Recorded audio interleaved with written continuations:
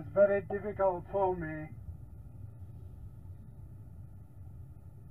to speak today. I have no strength.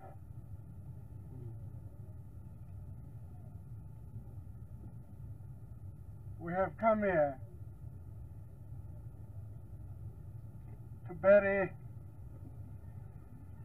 comrade George Silundika.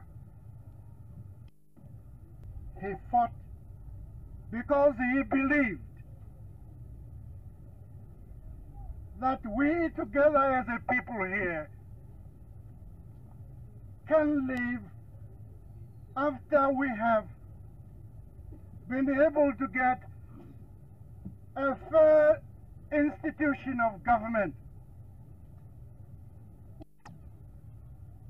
that of building a nation of Zimbabwe, not a nation of tribes, not a nation of races, not a nation of groupings, but a nation of people. And that is the life of George Silundika. That's because George never thought about himself, but about the people. That's why he died. He could have lived a little longer. Do anything that will divide our people as people.